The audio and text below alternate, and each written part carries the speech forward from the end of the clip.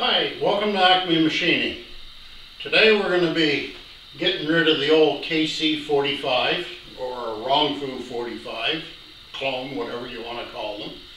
And we're getting a new 3VM from Modern Tools in Calgary, Alberta. So we've got to get this out of the way and get ready for the new machine. I'm not going to record everything, I'm just going to take a few little its and bits there as I move things out of the way, and we'll keep you posted. Thank you. Okay, so here's how we pick up the old one. It's been a good machine. It's just 9 by 32, and I'm going to a 10 by 50 with a 36-inch travel on the x-axis, so that's going to be a big improvement. Okay, because this is a three-phase machine, we had to get a rotary phase converter. There's the idler motor down there. Now this here is labeled Canadian rotary, but it is actually American rotary. As you can see, as we get closer there down the corner, it's just here in Canada, they call it Canadian rotary. Okay, we got a single phase connection here for DRO and our feeds for our X and Y on the new machine. Just waiting to find out what plug I need for the three-phase power, so as soon as I find out, we'll get that wired up and we'll be ready. There's the two of them together. The old KC45 and the new modern VM3. Okay, we've been rolling it in on this steel frame and the round dowels, the steel dowels, and it's been working its way into its new home, so I'll get back to you a little later. The wires coming out of the machine are labeled R, S, and T.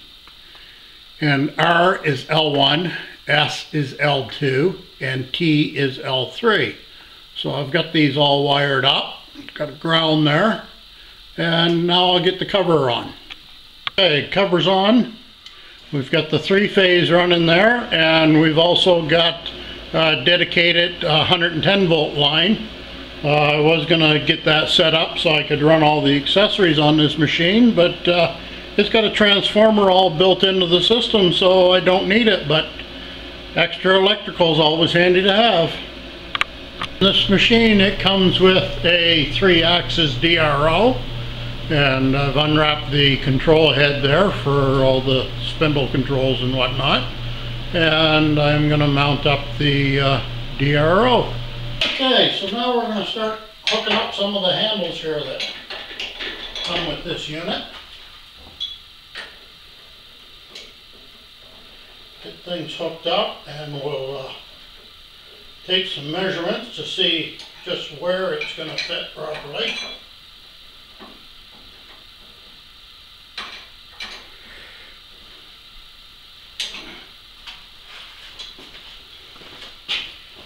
Takes up a little bit more floor space than the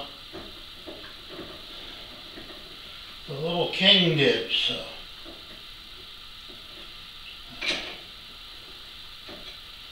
I'm sure we'll be able to do lots more with this to make up for everything, so.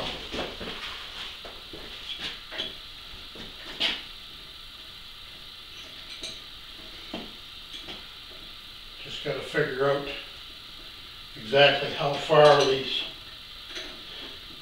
Got to make sure that when I close up my Y-axis that I'm not running into the cabinets with anything, so we're going to get things moving and get some measurements here, so be right back. So here's the new mill.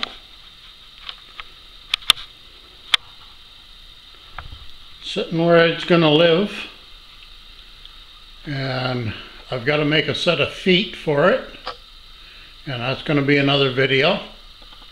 And I've just got to get a few things moved around in here because I've still got a mess of stuff to get out of the way because I got work to do tomorrow, but that's the new machine.